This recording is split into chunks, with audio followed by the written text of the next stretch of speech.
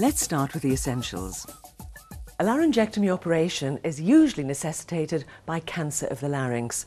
It involves removal of the larynx, often referred to as the voice box. This leads to some major structural changes, and before looking at these, it's worth spending a minute considering the anatomy prior to surgery. Eating, drinking and breathing can all take place through the mouth and pharynx. Food and drink are routed through the esophagus or gullet. Air being breathed in or out travels through the trachea or windpipe. But following removal of the larynx, new arrangements must be made for breathing, and the surgeon makes a new opening in the neck, a stoma, directly connecting the trachea to the outside world. You may well have encountered other patients who've had an opening made into the trachea as a tracheostomy, an operation undertaken for a whole range of reasons.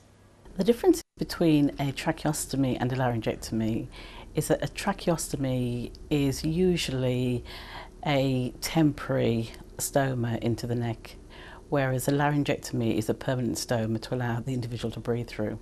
If you occlude the stoma in a tracheostomy patient, if there's no obstruction in the pharynx, you can still breathe through your nose and your mouth, whereas with a laryngectomy, you only breathe through the stoma in the neck.